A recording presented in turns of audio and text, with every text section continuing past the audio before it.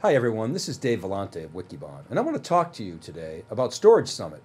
Storage Summit is a 12-city roadshow that we're doing, sponsored by Oracle. I'm very excited about Storage Summit because it affords me an opportunity to meet with infrastructure practitioners all over North America, from Atlanta to Calgary to New York, San Diego, and a number of cities in between. As part of Storage Summit, I'm also hosting several CrowdChats with my partner John Furrier. CrowdChats are a tweet chat application that we use to engage audiences and share ideas. You can check out crowdchat.net/storage summit to see what we've been up to on social media. There have been some great conversations that pivot off of the roadshow that we're doing. The great thing about CrowdChats is they're threaded conversations, so it's easy to follow along. And unlike tweet chats, the conversations are automatically transcripted so you can go back and experience the discussion long after it's over. Now, I want to talk to you a little bit about Storage Summit.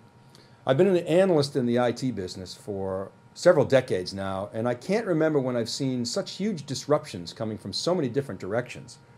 At the highest level, I've been talking to customers on the roadshow about cloud, mobile, social, and of course, big data, and what those mean for you in the future. But we're also drilling down into some detailed research findings from various studies that we've done here at Wikibon. Now, if you don't know Wikibon, we're a research community comprising 18,000 IT pros, and everything we do is open and freely available on our wiki. Our research is written for and often by business technology practitioners. And to maintain our independence, we have a very strict policy that our sponsors don't get to see the research notes until they hit the wiki. Now, when we do research at Wikibon, we heavily rely on feedback from practitioners to develop our findings. We build economic models and test them with real users. We don't just take what a vendor says at face value. Rather, we dig, we confirm, challenge, report back to our audience our findings and our recommendations. So, on the Storage Summit Roadshow, I'm unveiling some fresh research specifically related to flash and also archiving. On the flash front, we'll take a deep dive into flash-first hybrid architectures and compare them to other approaches like flash cache and all-flash arrays. Where do flash-first architectures make sense? Which use cases will excel? What are the cost trade-offs involved?